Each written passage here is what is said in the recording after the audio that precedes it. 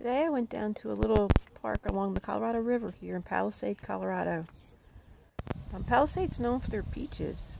They make great peach wine. Peaches are gigantic. But I'm going to talk to you a little bit about what is a nomad.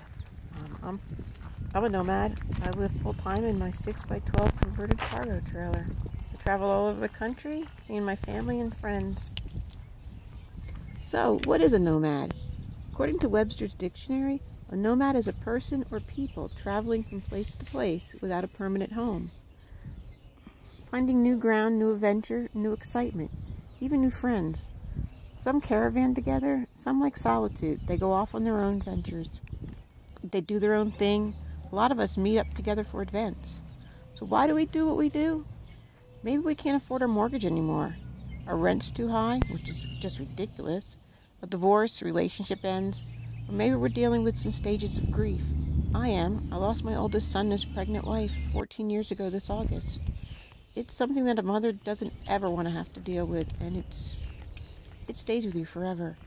Maybe we just seek adventure, or to seek clarity, or find something that's driving us to be out here. Maybe it's a sunrise or sunset, canoeing down a river, or kayaking in a stream or a lake, hiking, painting a landscape, or just seeing the oceans and the mountains. Some have their own reasons why we're here, some don't. I don't know why I'm here, but something is driving me to go find something. Are we searching or running away from something? Me, I'm not running from anything. I'm heading towards it. Maybe I'll find it, maybe I won't. But when I do, maybe then I'll settle down. I haven't had a real home that felt like home in 20-something years. I hope I find it someday, and maybe I don't. Because I'm enjoying what I do. I'm seeing beautiful places in our country, experiencing beautiful sunsets and sunrises and awesome storms. And I'm meeting some wonderful, funny, adventurous people that are like-minded just like me. So I'm proud to be a nomad. I'm proud of what I'm doing. I'm having fun at it, and I'm learning from it. And I'm having adventures. I'm not just sitting home in a sticks and bricks watching TV, Netflix or Hulu. Okay, at night I do. I have to admit that. And yeah, I'm addicted to YouTube videos right now. So if you're thinking about this lifestyle, whether it's a weekend or full-time, don't overthink it. Just do it. Grab life now. We only live once, so live it. It's not for everyone. It's hard and lonely at times, but it's for everyone who gets it. And hopefully I'll see you out there someday. Thanks for watching. Please like and subscribe and comment. See you. Bye. This is the Colorado River right here. I was really surprised when I first came out here. I took a bus out from Maryland to here to pick up my youngest daughter. She spent the summer with her sister. Went over the river and it was this brown, murky water. I was so shocked. I thought the Colorado River was beautifully blue, like the oceans. But nope, nature had a different plan. But this is a cool park. The mountain's right back there. That's the Grand Mesa. It's the largest flat-top mountain in the country. It's beautiful up there. Pine trees, forest, BLM land.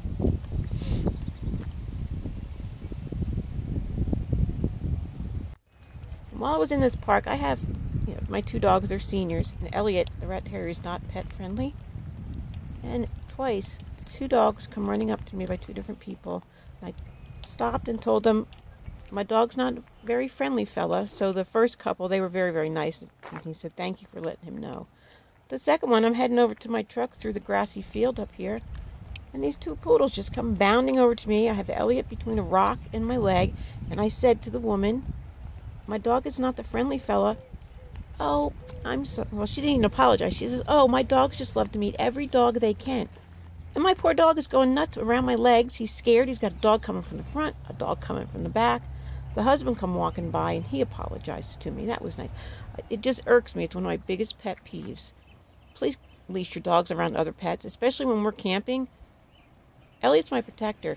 He's very territorial of our space and me. When people come up to my door, or when we're sitting around a campfire or something, with their dogs unleashed and just come into my dog's space, well, he needs to invite you in. He's one of those kind of guys. Here on this road, those trees on the right, those are all peach trees. Forever out on the western slope, you must go on a wine tour through Palisade. There's several wineries here. I wasn't a fan of their peaches at first. I paid $3 for one. It was humongous. It was just, I don't know, too soft. But their peach wines and everything else is delicious. And they also grow a lot of grapes here. I'm recovering from meniscus surgery on my knee, so I'll be laid up for a little bit. Next month is my rotator cuff surgery. That one's going to be a tough one. So hopefully I can get a really good video up. I'll have time to sit here and edit and do it. See you guys.